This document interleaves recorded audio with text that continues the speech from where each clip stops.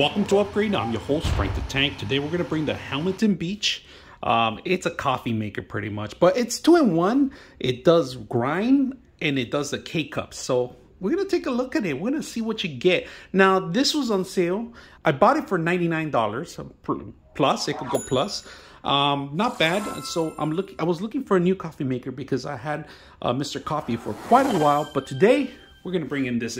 Let's go ahead and open it up and see what you get when you purchase them with this. All right, let's go ahead and take a look at all the stuff that comes included, right? So they give you the instructions, all right, and how to clean it step by step. So it's a separate piece of a sheet of paper that teaches you exactly how to clean the K-Cup portion of it, because it does get clogged up. You know, pretty much the coffee sets up in the actual needles. That's where you're gonna have to clean up and follow the instructions. Very simple. This is kind of a common thing if you own one of those K-Cup brewers. So first of all, let's go ahead and talk about it. Now, this cup itself, the cup holder where the actual takes extra moisture or any kind of thing that runs off, it's gonna go in the bottom of here, and it comes with the cover too.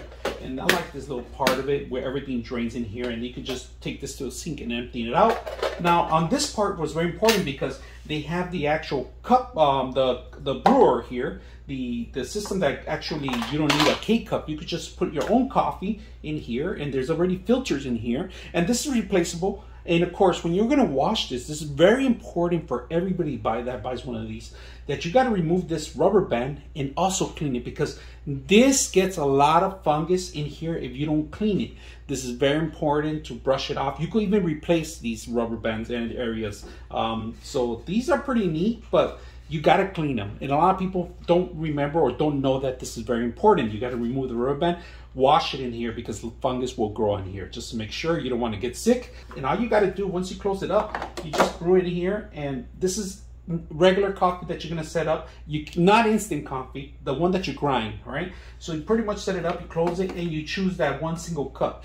And if you don't want to brew your coffee and you want to continue keeping this clean, like I said, you option K-Cups, the adapter for K-Cups. Put a K-Cup in there, close it up, simple as that. Now, before you actually start using it, you got to make sure the water goes, and the water goes in here. So if you fill up your cup, you put the water on here, and then it'll filter with the K-Cup. It'll actually brew the K-Cup. Prior to using it, make sure that you run this a couple of times with water by itself, nothing else, so it could clean itself. Because, like I said, off the factory, there's dust, there's things in here that you want to make sure it removes that before. On the side of the coffee, this is where you actually add your water in here to match up because sometimes it does not match this, because it might be water from the previous use. So make sure you follow this, and then you follow where the actual max that you want to add the water in here, all right? So it starts from 4 and it goes all the way to 12, all right? Now, another thing is that the cable is probably like a 2-foot cable, really short. Here's the other side where you actually could check out for your K-Cup, for the single cup. And here also they have from 6 ounces all the way to 14 ounces, all right? Put one cup of water to see how fast it brews. And like I said, very simple, just put in your water. Water goes in there. Put your single cup. We're gonna see how fast it brews without any coffee, all right? With a single cup. And we're gonna go ahead and brew strength. We could put the brew strength here, bold, regular. We're gonna just put a regular, and then single, and then brew now. And there it goes, it starts brewing. It took almost 2 minutes to start brewing, exactly almost 2 minutes to brew. So right now we're not brewing any coffee or anything, it's just water by itself. It's hot water. And we're gonna see how hot it is. If you can notice my cup, I have a special cup that changes colors here to see how hot it is. And it shows you exactly how hot it's gonna get. If you see the water distance, so it's going up right now. It changes color just for this demo. Hot water. All right, so that's pretty much does it. So if you guys notice, it's super hot right now because it changed the actual color of the cup. And we're gonna see how hot it got right now.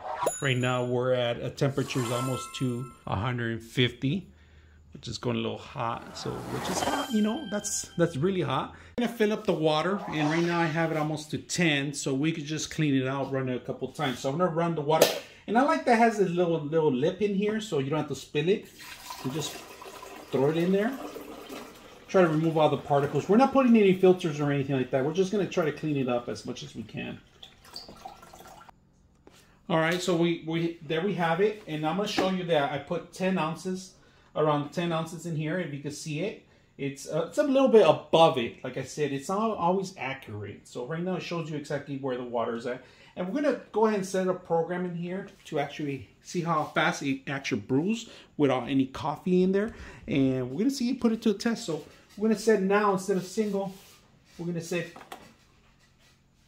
to the larger one, all right? So it's set up. And we're going to brew and see how long it takes. So we're just turn to a minute and we're going to say brew.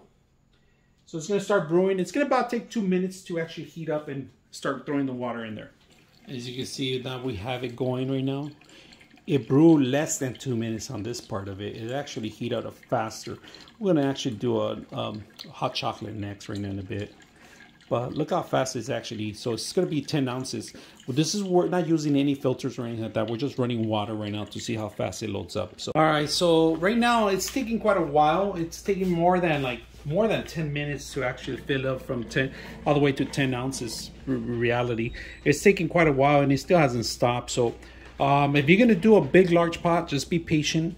It takes less than 2 minutes to heat up, but to actually brew the whole water, and this is without filtering, it's taking more than 10 minutes to fill up the actual mug itself. So just a heads up on that part. All right, so the light indicates that it's done already. Once it's finished brewing, it'll go away. You'll hear a little clicking sound. You're ready to get the water in. It's pretty hot out there, if you guys can see. It did fill up. Like I said, it took longer. It took like 10 minutes to actually fill up to the level 10.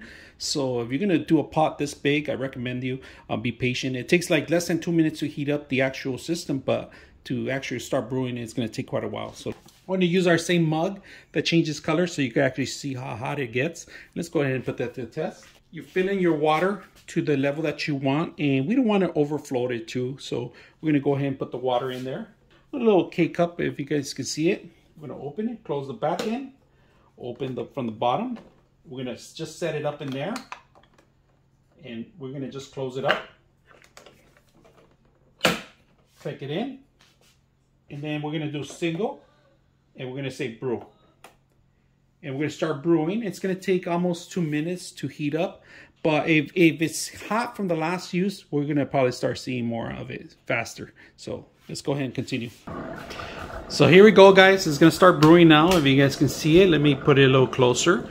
So it started after like 2 minutes of heating up, and if you guys can see it, it's brewing the actual coffee, the actual hot chocolate right now as we have it.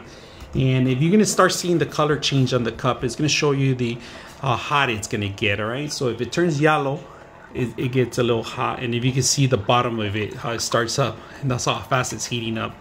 So it's heating up the cup, and then we're doing hot chocolate right now as a demo. So now that we've done our cup of hot chocolate, all you got to do is push the button here, lift up, and it's a little messy, so just make sure that you remove it properly. And it might be a little hot too, so you can remove the whole thing itself here, and make sure you see that down there in the bottom. Make sure you guys clean it, because there is a needle in the bottom that pops up, and that actually is the needle that sinks up into the actual system. So make sure you clean it up after use. You can run a water, real simple, and it automatically clean itself. But like I said, you don't want to grab it with your hands. You can just remove the whole lid itself. Hope you guys enjoy it, and let's go ahead and talk a little bit more about this. So overall, I'm pleased with the machine. I'm happy that this system is ready to go off the box.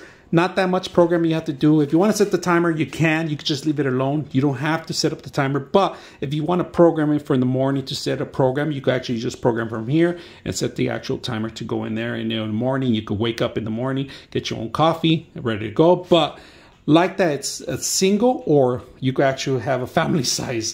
For 2-in-1 is perfect. You could do, I like that they gave you the K-cup adapter, and they actually gave you the other adapter, so you could actually, the brew basket, you go add your own coffee instead of buying the actual K-cups that they sell at the stores. Very simple, save yourself some money too, the long run. Very easy to use. So if you guys like this kind of stuff, let me know.